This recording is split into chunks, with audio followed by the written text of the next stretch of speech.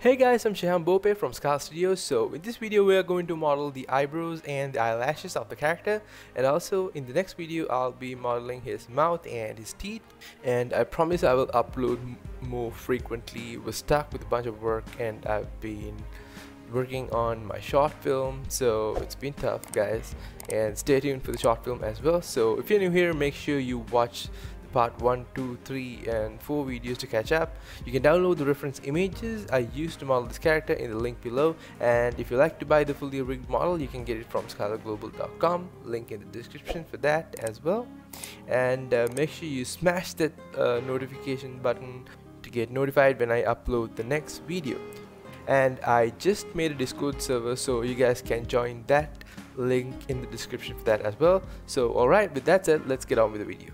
So we're gonna start by appending the eyes we created in the previous video. So I'm gonna go to File, then Append and Collections. Select the collection over here and scale down these two. Disable the mirror modifier for now. Place it inside the head and scale it down. Place it like that. Object, set origin to 3D cursor and tab into edit mode, scale it down like that. Alright, looks good. Now you can see you can't really see the iris, so I'm gonna select the cornea and I'm gonna adjust the location. Alright, so now I can see the iris again. Alright, and I'm gonna leave it like that. Enable the mirror modifier. I'm gonna delete this eye because I already have the eye set up.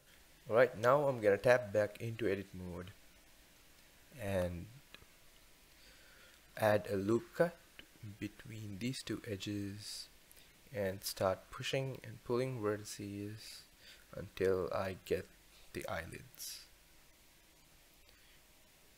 I'm gonna pull these two out as well, and these two in, and keep pushing and pulling vertices like that. Just take your time. This is actually a slow process, so make sure you take your time and just do it patiently if you want good results. Now I'm going to select this inner edge inside the eye and extrude it out like this, and extrude again and scale it up, extrude again, scale, and smoothen it a bit. These vertices, rotate them from the top and select these two vertices, put them to a side, select these two, put to a side, select these two and put them to a side, and try to get something like a circular shape. Alright, so if the back faces are getting in your way, you can always select those vertices and hide them with H, and you can get them back with Alt H as well. And you can also switch on and off the mirror modifier to get a better look inside as well. So now I'm going to start pushing and pulling vertices again, get the proper shape of my head, my forehead. Just rotate a bit, raise it up, and try to match the reference image as much as I can. Alright, now with 2, I'm gonna come back to edge select mode, face select mode with 3, and select these faces with Shift D. I'm gonna duplicate those faces and P to separate the selection. Now I'm going to the materials tab and I'm gonna delete the material and add a new material and make it black.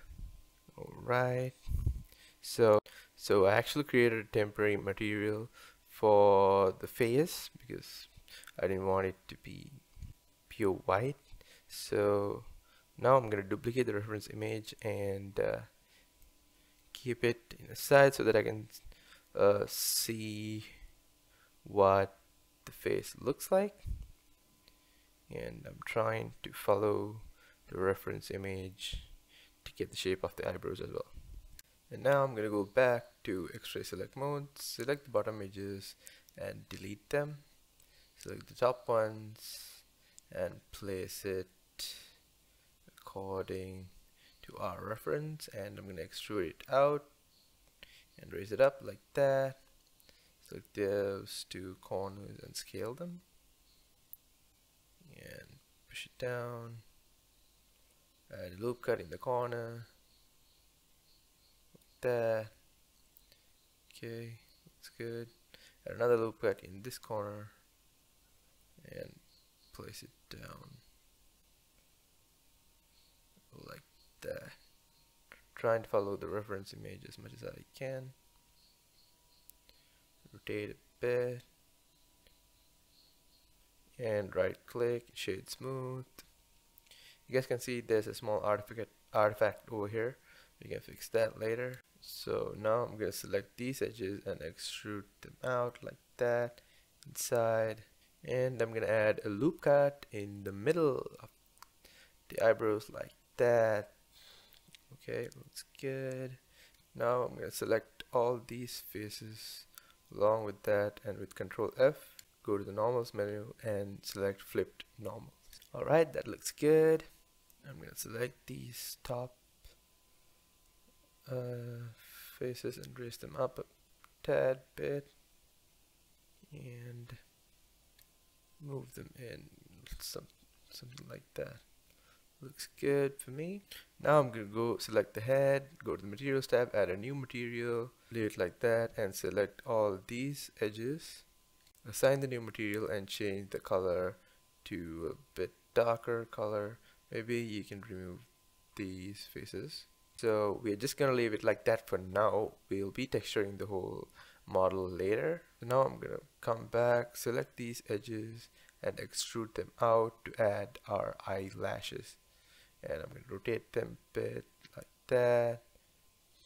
And now I'm going to add a loop cut in the middle with Ctrl R and bring it in. Scale it down a bit. Push that edge down and pull it up like that. And just place it according to the shape of our eye like that.